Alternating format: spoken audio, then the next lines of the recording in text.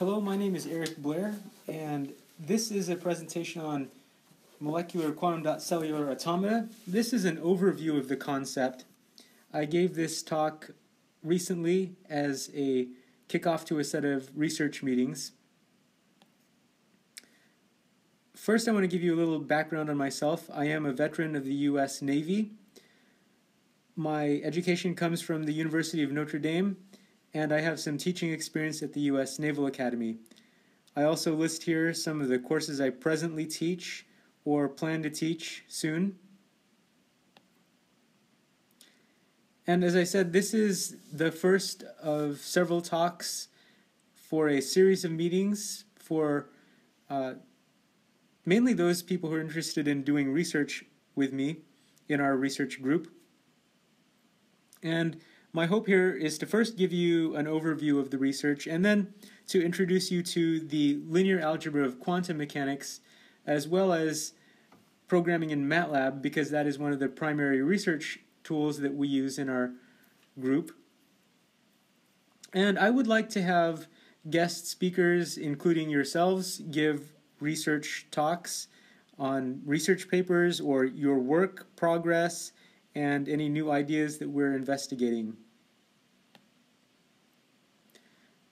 So here's an overview of the couple of presentations I'm going to give. This first part really focuses on the introduction to QCA, and the follow-on part will get a little more into detail about the recent research that I've done in QCA. So first we begin with the motivation for QCA, which really comes from the end of the transistor scaling roadmap. So for decades we've increased computer performance by shrinking the transistor, and this has happened at a pace that's been defined as Moore's law, where we double the rate, we double computing performance every 18 months. And again, shrinking the transistor has enabled this because smaller transistors mean more of them fit onto a square centimeter of silicon, and additionally we can move smaller amounts of charge around the circuit, and this takes less time, so smaller transistors operate faster. But this scaling and this performance increase has come at a cost. One of the biggest is power dissipation. So a transistor is a current switch, and if current flows through it, it's on. If no current flows through it, it's off. And the power dissipation is heat, and it is quantified by I squared R. That is the current flowing through the transistor, and R, the resistance of the resistor. So if you've taken a circuits class, you might recall that the resistance is equal to the resistivity of a resistor or resistance times its length over the area. And as we've shrunk transistors, the length goes down, the area goes down even more.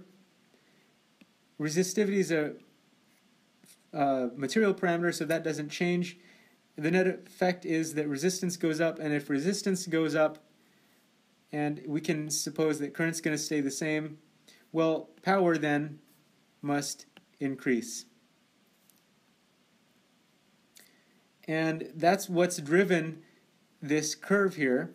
And for the sake of this discussion, we're going to say that 100 watts per square centimeter is the limit of manageable power dissipation. But power dissipation is one of the main trends that has suggested to us that we need a new way to do computing. The other thing is that industry predicts the end of the silicon scaling roadmap within the next decade. That is to say, we will not be able to shrink the transistor any further in about 10 to 15 years.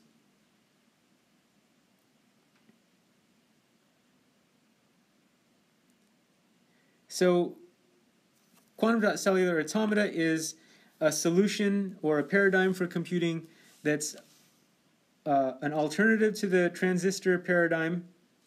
And the idea here is we can network structures that use charge to represent bits instead of electric current.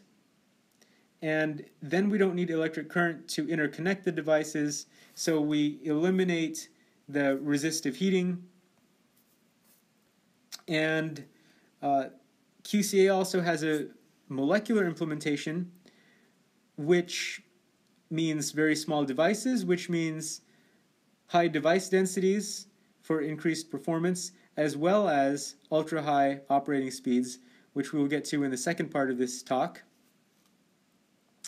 And we will see that molecular QCA support very low levels of power dissipation. So here's an overview of how QCA work. The basic computing element in QCA is the QCA cell, and here's a simple cell. It has 4 circles representing 4 quantum dots. A quantum dot is a place that localizes mobile charge. So if we have 2 extra electrons occupying these dots, they're going to want to occupy antipodal sites.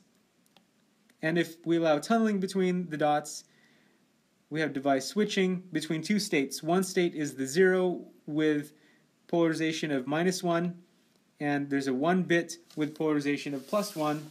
If we number the dots like this, polarization is this function of mobile charge on the dots. And now we've encoded binary information on the charge configuration of the QCA cell. If we put neighboring cells together, they tend to align like this, so we set the state of cell 1, cell 2 reacts by aligning one way or the other. And this cell-cell response function captures that behavior. We set the polarization of cell 1 and calculate the response of cell 2. Notice that a very weak P1 corresponds to a very strong P2, and this is signal gain. We can make some basic QCA devices. So in the upper right, we have a binary wire where the input on the left corresponds to the output on the right. The inverter uses a diagonal coupling to invert the bit so that the output is the complement of the input. And the majority gate has 3 inputs, A, B, and C. They exercise equal influence over the majority gate in the middle, and the resulting bit is copied to the output. And here is the truth table for the majority gate in the center. If you notice, any one of the 3 inputs can function as a control bit. So in this picture, it's A, that's the control bit. And if we set A to 0, then we have AND operation between B and C. And if A is set to 1, then we have OR operation between B and C. And so we get a programmable 2-input AND or OR gate. And these, together with the inverter, give us a logically complete set by which we can calculate any logic function we desire. Another important feature of QCA is clocking. That is to say, we can control the cell, whether it is active or inactive. And to do that, we add a couple of extra dots to the molecule in the middle here. And here are some leads that indicate we can apply a voltage to those dots to attract the electron to those dots, or repel the electron from those dots. So with the electrons driven to those dots, we have this new null state, which bears no information. It's neither 0 nor 1, nor does it interact with neighboring cells. And then we have the active states as before, the 1 and the 0. Here are different ways that QCA cells have been implemented.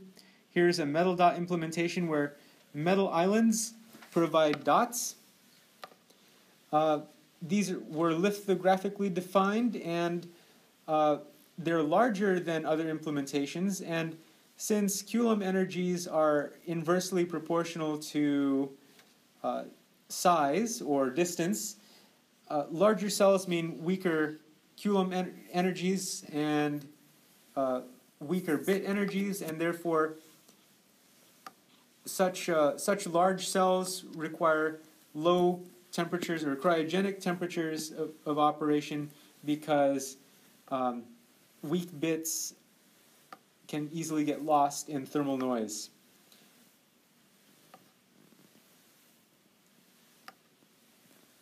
Here is a metal-dot QCA majority device that was demonstrated. Here is a clock shift register that was demonstrated in metal-dot QCA. Other researchers have built QCA out of semiconductor devices. And here's a fascinating one in which some Canadian researchers learned how to use a scanning tunneling microscope tip to write QCA cells on a silicon surface. Basically, they removed individual atoms from the surface to expose dangling bonds, and those dangling bonds provided quantum dots. I have been most focused and interested in a molecular QCA implementation in which mixed valence compounds provide QCA cells, and in a particular mixed valence molecule, redox centers provide dots. And like the Canadian implementation, the molecules are very small, and so they support room temperature operation. The devices are synthetically uniform, and they allow ultra-high device densities and rapid device switching speeds. Here is a picture of a very simple toy QCA molecule. It has 3 allyl groups which provide dots, and here the mobile charge is the absence of an electron or a hole. In the next slide, I provide some pictures of that molecule in 3 different states.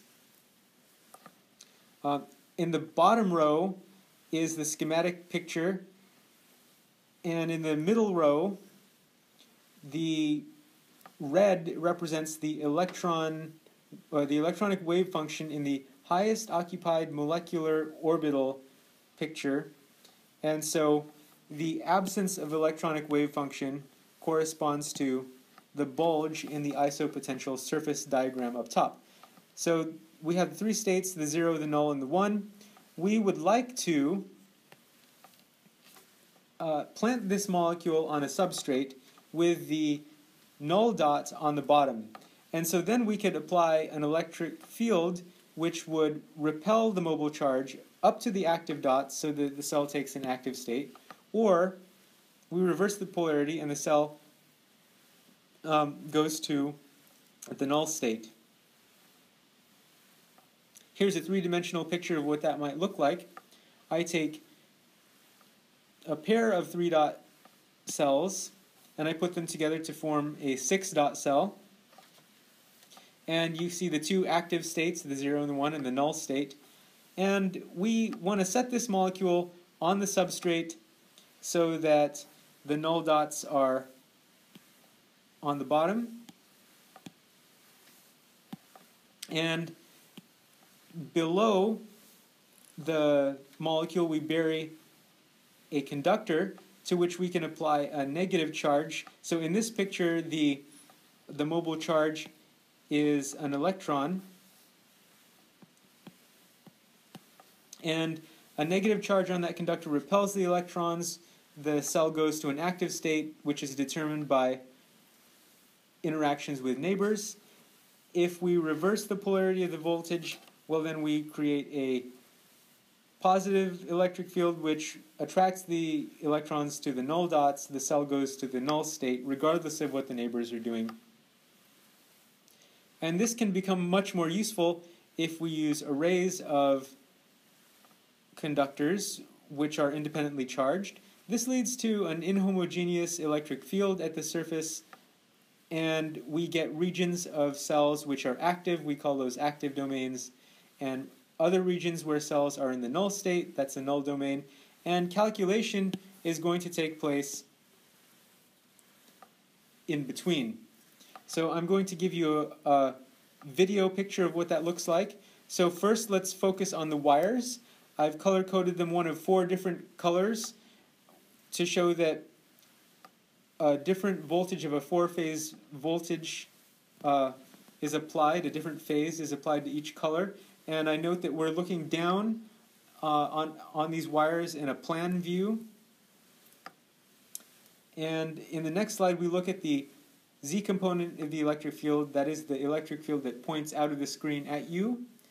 And these blue lines mark the position of the wires, and the background tells us the electric field, where the white regions activate cells, so those are our active domains. The blue regions nullify cells, forming our null domains, and calculations take place at the leading edge of these active domains as they move in time. And next, to visualize this further, we're going to zoom into the molecular scale because the molecules are much smaller than the wires. That's a good thing. We don't want to connect individual wires to the molecules. So in this picture, I've done some color coding. White squares represent molecules in the null state. Green squares are molecules in the 0 state. And red are molecules in the 1 state. So we're looking at the electric field, which we call the clock. The clock is pushing bit packets through the wire. And a bit pack is simply a set of contiguous cells that have the same bit. And this wire, since its operation is now synchronously controlled by the clock, we refer to it as a shift register. Here is the clock again pushing 3 bit packets into a majority gate, and you see that in each case the majority wins. And we can put several majority gates together to form an exclusive OR gate. Here I've used fixed cells to program 3 AND gates, 1 OR gate, and there's also 1 inverter in the middle. And hierarchical design is demonstrated here as we've gone from majority gate to exclusive OR. We'll take it to another level. We put exclusive OR gates together to form a permuter. This is a planar wire crossing where if a bit comes in red, green on the bottom, it comes out as a green-red on top. So again, let's see, we've got there's green, green, and then there's green, red coming in, and you follow it through, it comes out red, green, top and bottom. And so this demonstrates hierarchical design and computational pipelining where individual calculations sweep through the circuit in series in rapid succession. And that actually brings us to the second part of the talk, but so far we have just looked at an overview of molecular QCA where I showed you how basic QCA devices work, and I showed you how we put them together to make simple circuits, and then we put those simple circuits together to make more complex circuits. And that's the end of this talk. The next one we'll talk about more, we'll focus more on research that I've done recently in QCA. Thank you for your attention.